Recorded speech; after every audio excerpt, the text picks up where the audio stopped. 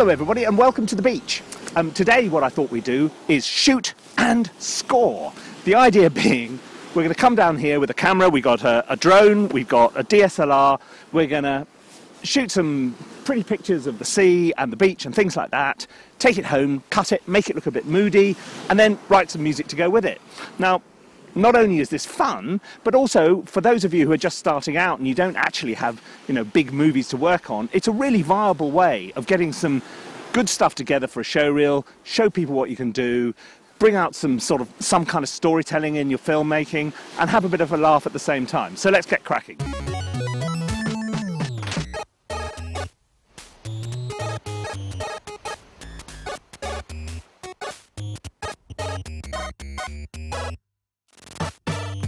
Right, job done. Now we'll take our GoPro and our drone footage back to the office, chop it up, make it look lovely, and then write some music.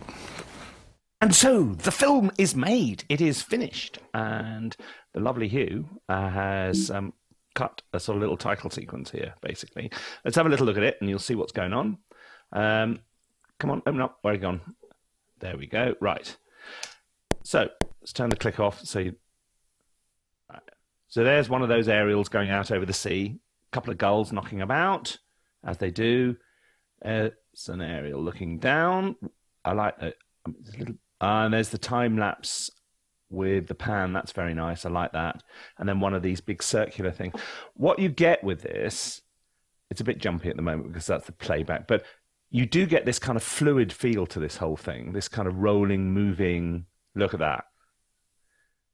So I think whatever we write here needs to have that kind of sort of flowing, kind of lyrical, kind of minimalistic thing going for it. I love these shots of the sea. Look at the way the colours within the waves. I think that's really, really nice. So what is this? The thing is, you're not just writing music to a bit of old picture, are you? You're always doing it to some kind of film. So there's got to be some plot, there's got to be some narrative. Why are we in this seaside place? What are all these waves about? So what I decided to do, actually, here we go. I love that shot. I think that's fantastic. Rather than just write blankly to a bit of picture, I started looking at some novels and some sort of plot outlines and things like that, which has something to do with the sea. It could be a ghost story, it could be a murder mystery, it could be a kind of happy kids sort of thing on the beach, all of which will require obviously a different music, because music, as we all know, is there principally to do the storytelling. And so what I thought we'd do is, okay, how about Undertow by Joanna Nadine? Can Billy find the truth? When 16-year-old Billy Paradise inherits her grandmother's house, it's a fairy tale come true. She and her family move from a rented flat in London to start a new life by the sea. Maybe Billy can even find the father she's never met. But moving back to her mum's childhood home uncovers long-buried secrets, and Billy soon discovers that people may die, but the past lives on forever. So there's a dark undertow about all this. So what we've got, if we say that this is the opening title of that film, okay, do we want something which is cheerful, or do we want something which sounds as though it might have a darker undertow which is going to it? Well, what would the director probably say?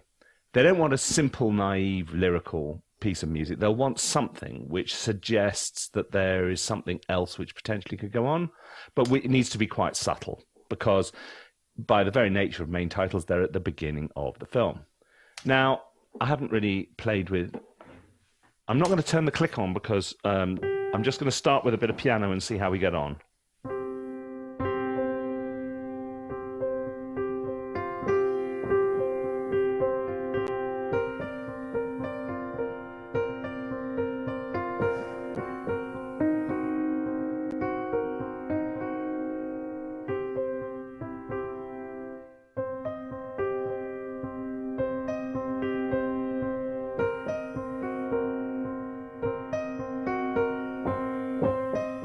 I quite like that little pattern.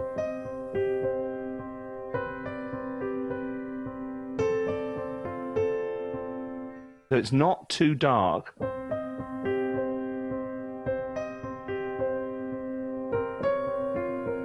No.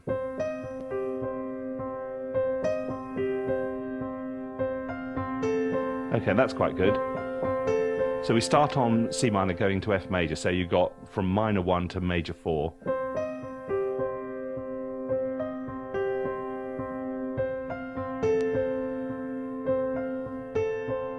Okay, let's try that again.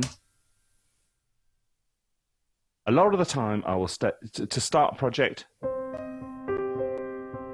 I'll just sit here doing this. And something else comes in.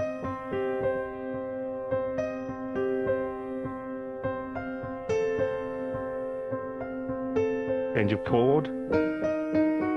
Going to E flat.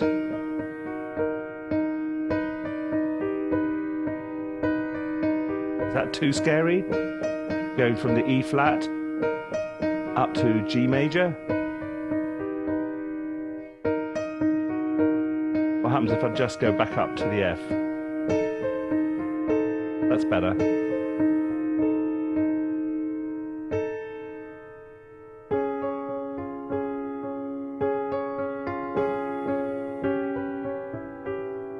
I tell you what, let's see what...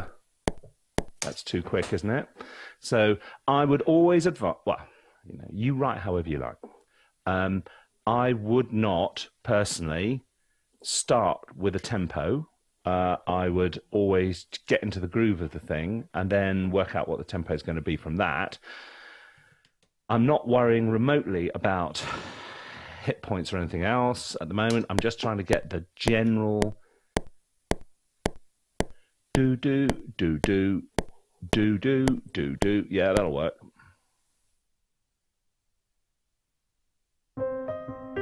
I mean, this is only one idea. It'd be a rubbish idea.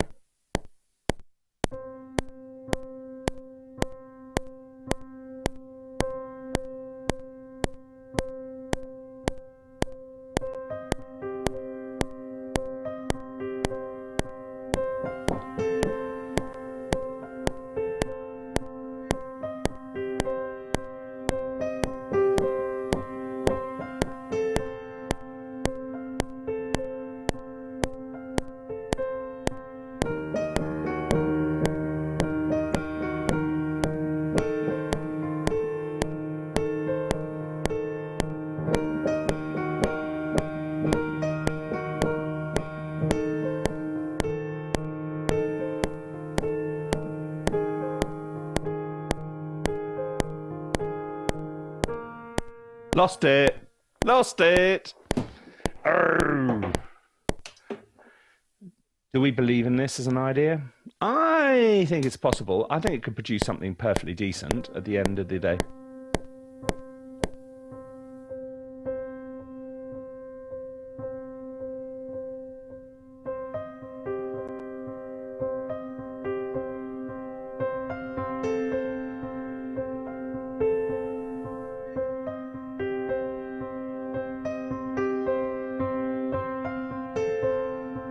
I'm just using ADO's emotional piano here, which is a perfectly good starting point for anything. However, it's really easy when doing this kind of film just to get sucked into using piano and cello all the time. Honestly, you'd be amazed how often. What happens if I add something too?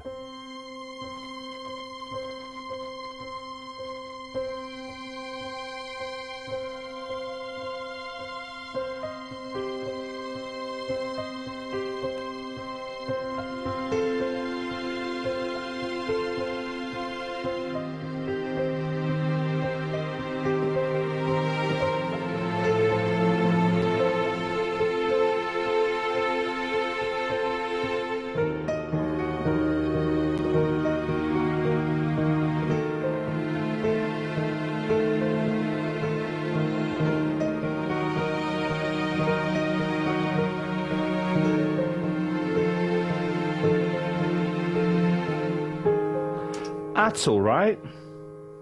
Why didn't I record that? Because I'm an idiot. I'm an idiot.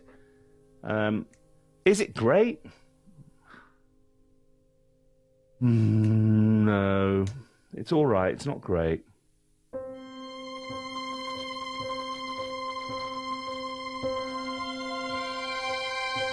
It was better last time. What are you idiot guy? Oh. This is Espressivo strings from Sony Box. It's the oldest sample in the world, and yet, when it comes to just vamping stuff in, it's lovely.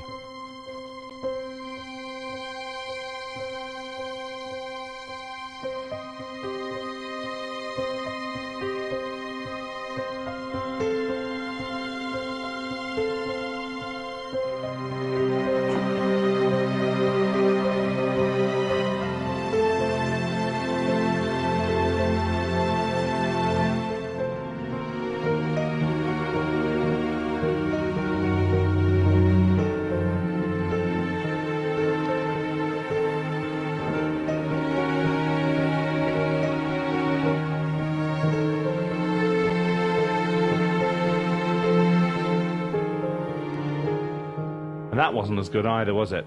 The idea's not bad. How much more are we putting in here, though? Because there's an argument which says...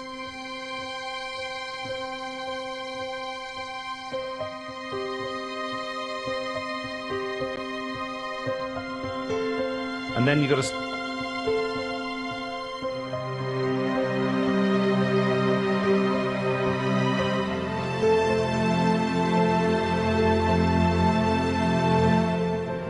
And you want to make sure that lines up.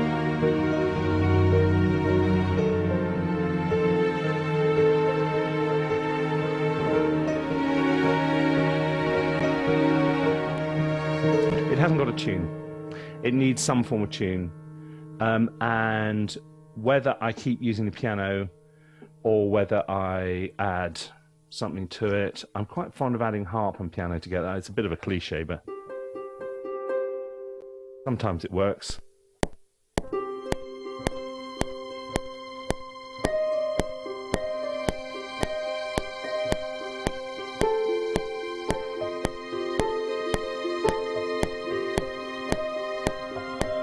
Okay, that's going to work actually.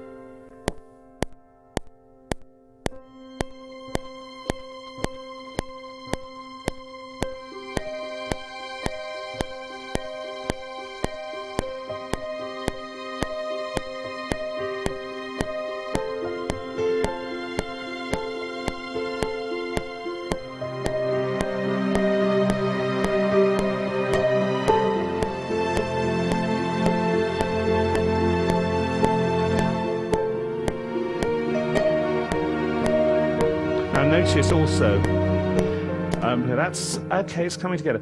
You can use, when you're vamping stuff in, when you're just making stuff up, look at this. You can see where the chord changes and things come. This is a mess at the moment, but I'm starting to feel I quite like that. What, though, is the top line? It's not going to be cello, because you can see how easily cello would fit in there, and it would suddenly sound like everything else you've ever heard. Oh, it does sound a bit like everything.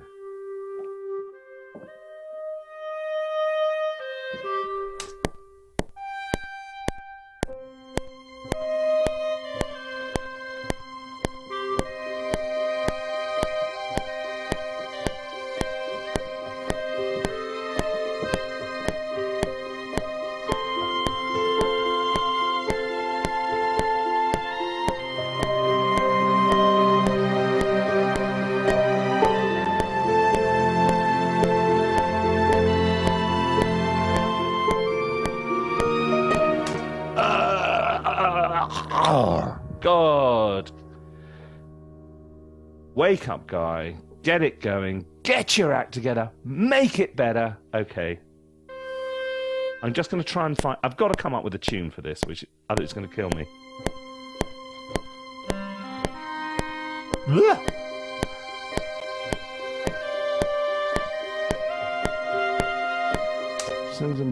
Just go simple, guy. Go simple. If in doubt, go simple. Okay.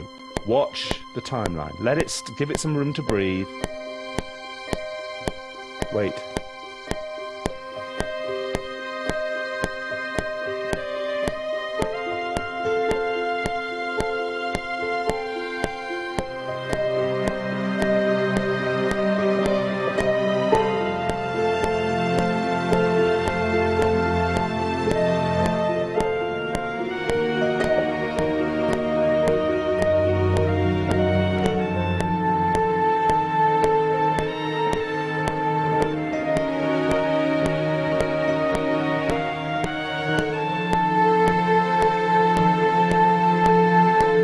there's something in there. And if you were doing this as a gig, you do this and you get it a little bit better, and then you set it to one side and you go and have a cup of tea or a walk on the beach, and you do the whole thing again and see if you come up with a better idea. Because what the director's going to do is sit down and go, does this fit with the spirit of my film? Is it too depressing from the off?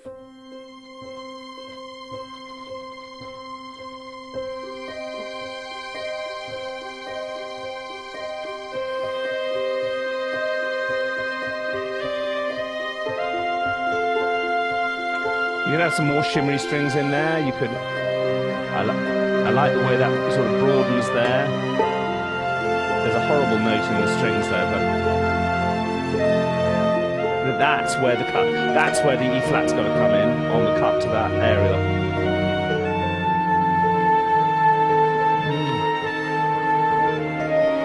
It's all right. I'm not. Ah! What's going on? Thank you.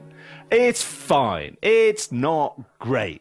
But the thing is, what I hope this might have helped show you is, it's the process. When you're trying to get into a film or whatever, you're looking for that idea which is going to work. I had a really good quote from Alexandre Desplat the other day, where he writes his demo for a piece of the film, and then tries that demo at a number of places in the film. And if it works in a number of different places in the film, then he knows he's on to a winner. That's a really good idea, he says, shaking his snow globe. And it's exactly right, because what you're looking for when you're doing these initial demos is the spirit of the movie. You're trying to score the whole narrative arc. You're not looking to score the opening titles particularly. You're coming up with an idea which will sustain the whole movie. And that's not it. Okay, it is done. A couple of things which I've changed. Let me just talk you through this. Firstly, I moved the whole thing along one beat later, and it all just fits perfectly. It just falls nicely on the cart. It doesn't start too early. As you'll see when I play it through, I think it works much better that way. I've filled out the strings a lot. What I've done is I've taken out quite a lot of the big pad espressivo strings. And so we start with Spitfire Symphonic Ensemble Flautando, which is a lovely, very delicate, non-vibrato patch. I've also added to that some of the Olaf Arnold's Evo strings. So it's got a little bit of the... if you want to make a symphonic patch sound smaller, you add solo strings to it. But also, I really like these because it's got the Evo thing. It's got this development, so it sounds much more real. It's really good. I have used the espressivo strings to add the sort of weight and the sort of the breadth as we get to about a third of the way through, as you can see. I've also added a legato cello line which runs through that. Quite a lot of the time using an ensemble patch, and then I'll start filling it out with legato lines at the top and the bottom, and then if I get time, I'll do all the inside stuff as well. Couple of other things I've done: 8 Dio's Adagietto, dynamic bowings. They're really good. Because this is a sample which is a 2-bar, a two bow phrase, so you can hear the bow change halfway through it, and it's got this beautiful swell in the middle. And so I've added that in, and I've also added a Sordino version of it at the end. Significantly, I've changed the harp. I've gone away from the original normal. It was all sounding a bit too straight, and it still slightly does. We see what I'd probably like to do is to use more of an, I don't know, more almost of an upright piano sound or something less straight and orchestral. But nonetheless, I mean, that's working. What I have done is I've changed the harp to a Celtic harp. So it's much thinner sound and a bit more distinctive. I gave up on that tune, on the clarinet tune. I thought it was pants. And actually, the more I watched this, the more I thought, actually, it doesn't really need it. So we'll stick without. I still think I would want to add something else in there which has a more distinctive element to it. You know, an ethnic instrument or something, bit of hurdy-gurdy, or some some kind of nay flute, anything, just something to give it a bit more of an edge, because it does sound a bit straight at the moment, but I think it sounds perfectly nice. So let us now have a performance from top to bottom of Undertow.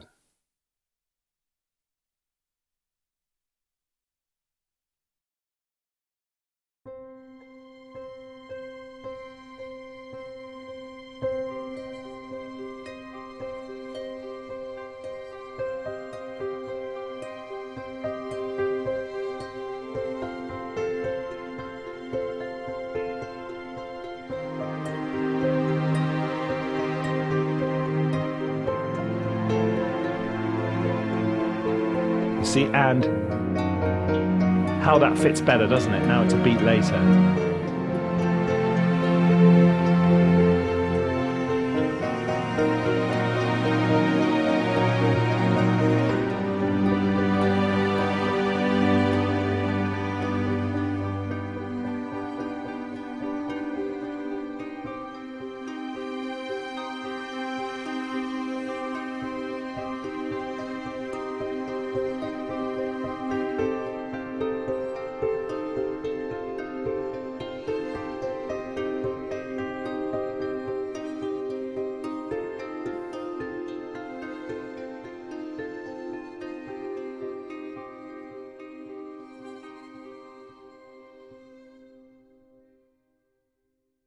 So there you go. I mean, I think it's turned out all right. It's turned out fine. And if you think it took us an hour to film in the morning with a little drone, and it took Hugh a couple of hours to cut it, and it's taken another hour, and it's taken an hour and a half probably to write some music to go with it, and we got something nice and new and interesting. And even if it's not the greatest piece of music in the whole world, but it's there's little elements in there where I may revisit later and all the rest of it, which I think, oh, that worked out pretty well. I'll, try that again somewhere else.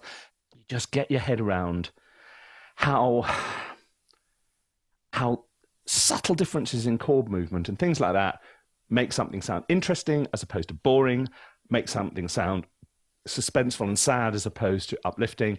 And you've really got to nail that, because it's more than anything else, with the storytelling side of the writing of music, it's understanding the micro detail of the implications harmonically and melodically and textually of what you're doing, so that you're in charge of that. So if the director says, it just sounds a bit sad, you know why, and you can fix it. And that's the kind of thing which we do with our master students quite a lot. Trying to get on top of that kind of feeling, but it takes a lot of time. And if you want to get into all this, if you find this whole thing fascinating, whether or not you want to make a living doing it, because anybody can, as I say, go out and make a little film like this and do a bit of music and make it fun. And anybody can have a snow globe on their desk, which is equally lovely. But it is very satisfying. Anybody could do this. You don't have to be making a living doing it. It's just very rewarding way to pass time. You don't need even very particularly complicated kit. If you want to learn more about this, then just click the link underneath this little video, and we'll send you a guide on how to get started. Simple as that, really. There's no more to it. Anyway, hope you enjoyed this little wander on the beach with me and Hugh, and we'll see you again next time.